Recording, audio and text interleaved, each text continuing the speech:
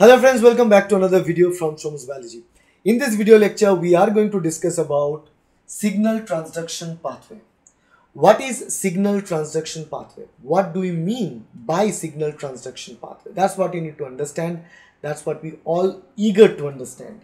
Because I've seen students confuse between signal transduction pathway and cell signaling. They almost utilize this term synonymously, but actually there is a fundamental difference between an overall cell signaling cascade and a signal transduction pathway. So which part of the cell signaling is actually termed as a cell signal transduction pathway? So let's talk about it.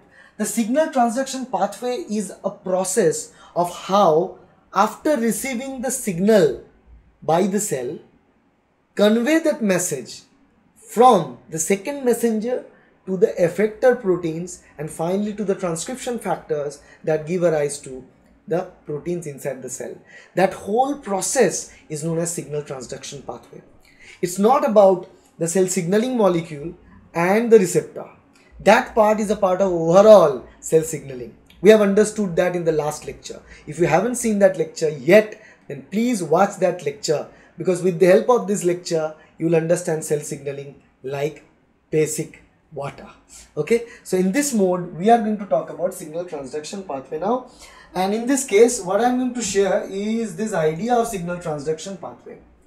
Remember, signal transduction pathway starts. So basically, in my mind, whenever I see this term signal transduction pathway, I put this thing in my mind that, let's say this is the cell, I have this cell, and here I have the receptor. Cell signaling molecules binds to the receptor, and after the signaling molecule binds to the receptor, then there are certain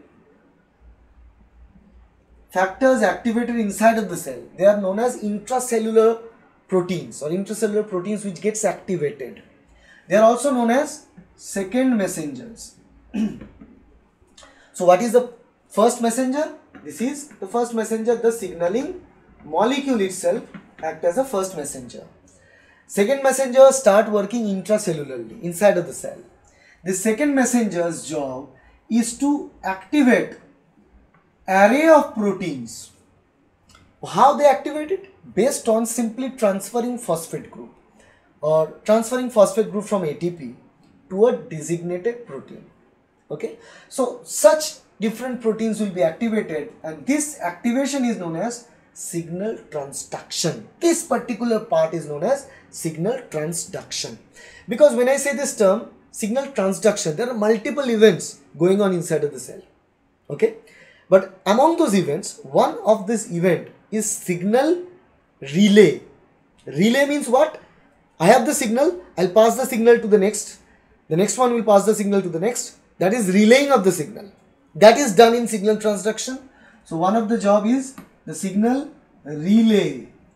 Second job is signal amplification. So not only we pass the signal, but also our job is to amplify that signal.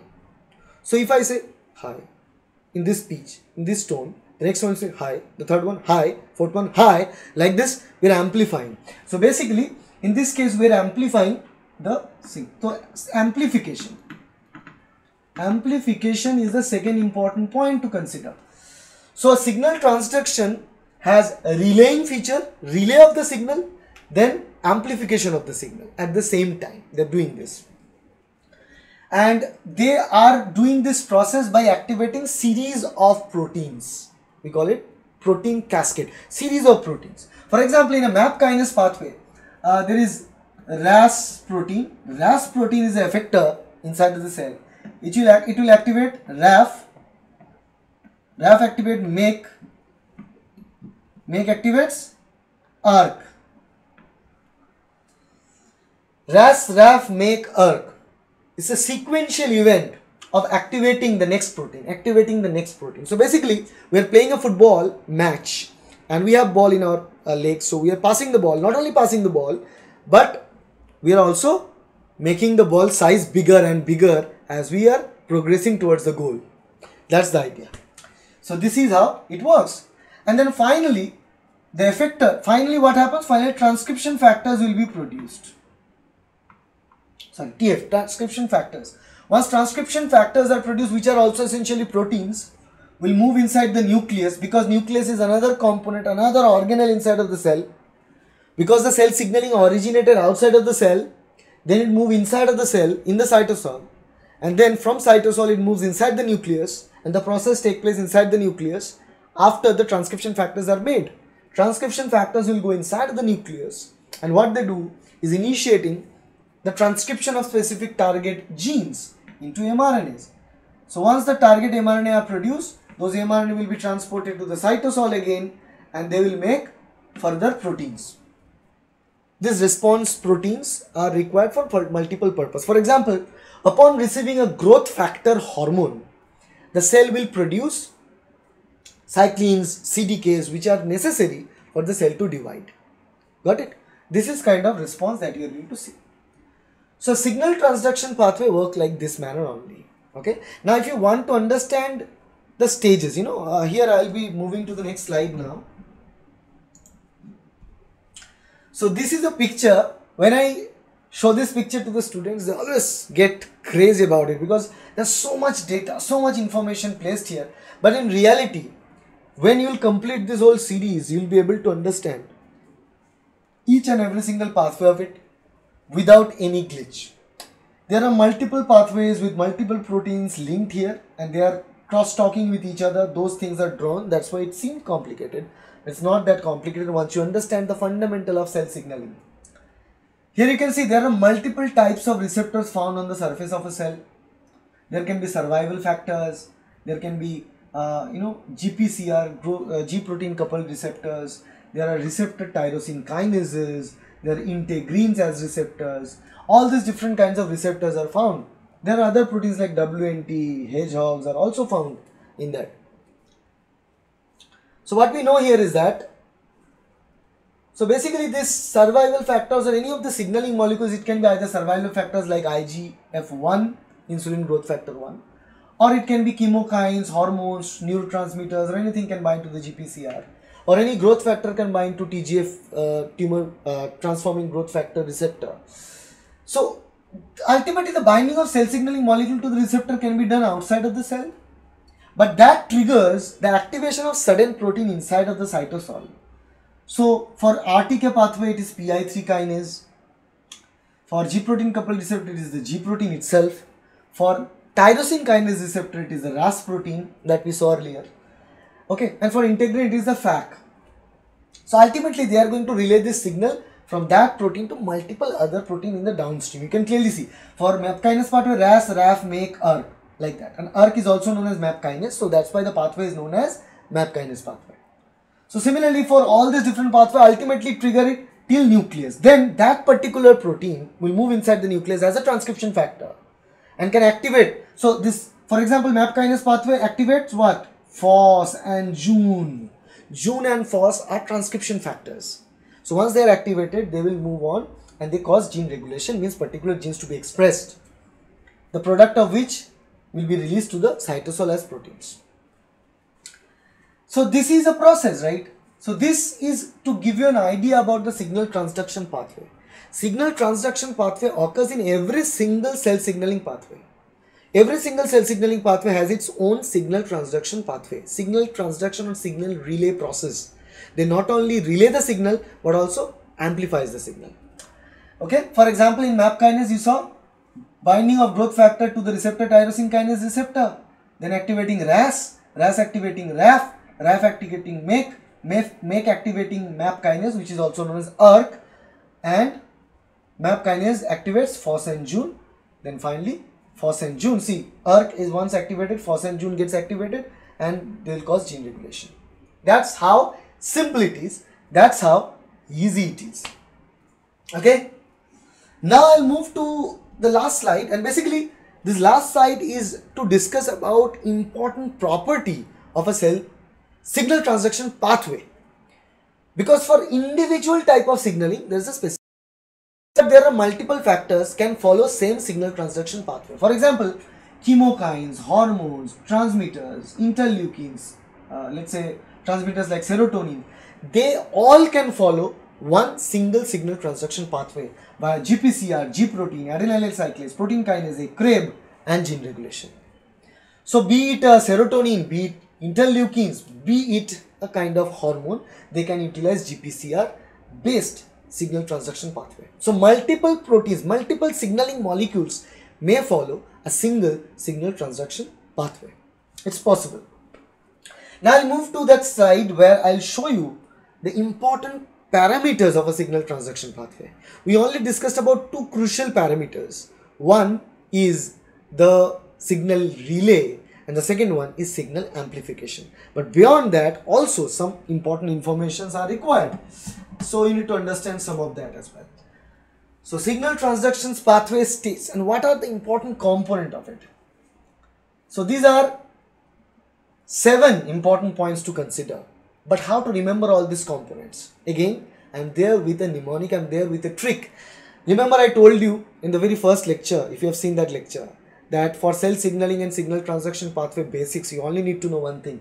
Samir Das, P. Das, फिर से. If you remember this mnemonic, you will understand all the pathway and all this process quite easily. So P. Das is required to understand different type of types of cell signaling, while Samir Das will help you to remember the different aspects of signal transduction pathway. So what do you mean by this? Because Samir Das will drill it down. Apart from the small r, all of the alphabets are involved explaining the property of signal transduction pathway. So starting with S for specificity. A signal transduction pathway is very specific. Not too specific, but it's really specific. Means a signaling molecule of a specific type should fit to a receptor. For example, if it's a GPCR receptor, it will bind to transmitters like serotonin, it will bind to interleukins. But if it's a RTK, it may not bind to any of this. While RTK are more dominant or predominant to involve with the growth factors and how the growth factor binds to it, they are more familiar with. So specificity is very important. A signal transduction pathway always works in a specificity. Although they have some ambiguance, for example, as we mentioned in the GPCR pathway, multiple signaling molecules may have sharing the same pathway. Second is A for amplification. Amplification means, as I mentioned, signaling process in the signal transduction pathway reaches the ultimate goal of amplifying the signal. Means, what do you mean by amplification? Let's say in the process of RTK, receptor tyrosine kinase, right? So RAS is produced. Let's say, for simplicity, one RAS is produced. That one RAS will activate, let's say 10 RAF. 10 RAF will activate, even individual RAF will activate even 5, let's say 5 or 10 MEC, right? So let's say total 100 MEC will be activated and more MEC will activate ERK, 1000 ERK will be activated. So actual message that we carried, that we started with, is amplified, not by 10 times, here just for an example, but it's amplified because one particular protein of the upper hierarchy is activating more to the down hierarchy. That is the approach. Then we go to M for what? Modularity. So basically the modularity is always present in the signaling pathway. In the cell signaling pathway, basically the modularity means specific modification of the proteins and interaction between the proteins. The interaction between the proteins are fixed. For example, in RTK pathway, this is the pattern that is fixed. In case of the GPCR pathway, the G protein alpha unit separates from beta gamma, gets activated, then further activate adenylyl cyclase. That is the modularity of the proteins, the structural integrity of the proteins interacting with the other proteins, that is fixed. Then I for integration.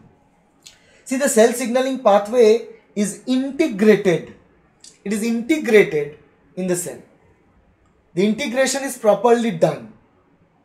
The integration is properly done means what? Basically, the integration of this pathway is always linked with the cell signaling molecule which is outside of the cell and between the transcription factor which is inside the nucleus and the proteins which is produced in response to that signaling. That is the integration. Every single pathway is fit inside this particular picture. So whenever there is a signaling pathway, you always ask a question. What is the signaling molecule? What is the receptor? You know the duo. Then know the transcription factor, terminal protein that they produce. then you'll understand the actual function of the signaling pathway. And remember one thing, whatever signaling pathway that is going on right now currently in our body, and we know of, all of them, either they help the cells to grow and divide or cause the cell to die. They will fall between these two. There is nothing else beyond this two particular limit. Either it will cause the cell to grow and divide or cause the cell to die. So integration is properly done. Then what is needed? D. D for desensitization. What do you mean by desensitization? See, every single signaling pathway has its result, right? For example, if a growth hormone binds to the RTK, receptor tyrosine kinase, the result is the growth of the cell. So while enough number of cyclins and CDKs are produced in the cytosol of the cell, we can understand, yes, now it's time for the cell to grow and divide naturally. We don't need CDKs and cyclins anymore.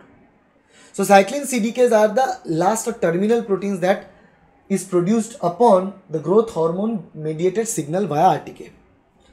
At this end, at this process, what we need to understand, desensitization, why it is important? Because once enough number of our proteins are produced, we no longer need to produce them, right? Because our cell is a very essential system. It is a very energy efficient system. It should never invest 1 penny extra if that job is done. So enough number of proteins are produced. We don't need to produce further growth factors or growth proteins or proteins associated to the growth. So what we'll do is that we'll shut down, in this case, we'll shut it down. We'll shut down the production of further growth factors. So what we'll do? Desensitization of RTK. Either we'll cap this RTK or mask this RTK, or the RAS that we have activated will make them inactive. Generally, the second process is utilized. That is, the second messenger production is halted or inhibited. In that way, further downstream processing, further downstream amplification of the signal will be blocked. That is known as desensitization. Another very crucial property of signal transduction pathway. Without desensitization, the signal transduction pathway will lose any goal. Then comes the A for adaptation. Signal transduction pathway, although they follow a proper integrated method, but they can adapt to new situations. Means one particular protein for, let's say, RAS, although follows this particular pathway, but RAS can have some sort of impact with other proteins in the surrounding cell, may have. So they can adapt to the developing requirements of a cell. So requirements which are being developed inside of the cell, depending upon requirement, these proteins that they produce, the proteins that the intermediates of a cell signaling pathway or signal transduction pathway is present, they are going to interact and adapt to that new requirement. Based on the requirement, they can modify. For example, the same pathway where just a minute ago I told you that once enough proteins are produced, they will desensitize RAS. Let's say they have utilized cyclins and CDKs, or let's say artificially we take all the cyclins and CDKs out of the cell to check whether the cell will move to the production mode or not. You will see that yes, after we will remove the cyclins and CDKs from the cell at this moment, the cell will get back to the further production of cyclins and CDKs inside of the cell. This is something, another important idea, that is the adaptation. Because the desensitization will be off, RAS is again activated and the process will again continue. So very important that it has a desensitization process. That means it should have an on and off switch. Off switch and again on switch. Then comes the last one, S. So although it is crosstalk, but crosstalk, that's why I said S, crosstalk. Crosstalk is from S. So crosstalk means basically all the other components or the intermediates of the signal transduction pathway can contact to the neighboring proteins of different signal transduction pathway and can intertalk between themselves. Means intermediates of one signaling pathway can talk with the intermediate of the other signaling pathway. So let me share the same image that we shared earlier. Here again, you can see one thing very clearly, that the MEC that we produced, the MEC can take 3 different paths here, you see, and can ultimately cause the gene regulation. Otherwise, you can clearly see the G protein that is linked. The G protein is following a crosstalk, because G protein means is linked with GPCR pathway, but still you can see that the G protein has a crosstalk between a RAS. It also has a crosstalk between PI3K pathway as well. This is a prime example of signal transduction pathway crosstalk. This is another very important property. That's why you seen a complicated image like this. Even there are more complex images that these are present, where this crosstalk process is described even in more details. Okay, so that is the different properties of signal transduction pathway, and we've seen all these processes and how to remember that. Easy. Samir Das. Okay, specificity, amplification, modularity, integration, desensitization, adaptation, and crosstalk. All of them are possible. So in very simple words, two tips that I shared, that the pathway is always a balance between live or living or growth pathways or death pathways. Growth pathway and death pathway. Okay. And the second thing, it always have an on and off switch. It always have this on and off switch present in it. Okay. So that concludes our understanding of signal transduction pathway. I believe you have a clear understanding of signal transduction pathway. If you watch these two lectures, cell signaling basics and signal transduction pathway, you know how easy it is to remember. Just remember one thing, that is P. Das, Samir Das, फिर से. You'll remember everything, you'll understand everything. And I want you to watch the next lectures regarding the different types of cell signaling pathway. One is the GPCR based pathway, the second one is the receptor tyrosine kinase based pathway, and how they are related, how they link to the cell growth or cell death. And we'll also have another lecture regarding cell death pathways separately, known as apoptosis or programmed cell death. You'll also watch that. So that's it. If you like this video, please hit the like button, share this video with your friends, subscribe to this channel to get more videos like that in future. Thank you. Bye.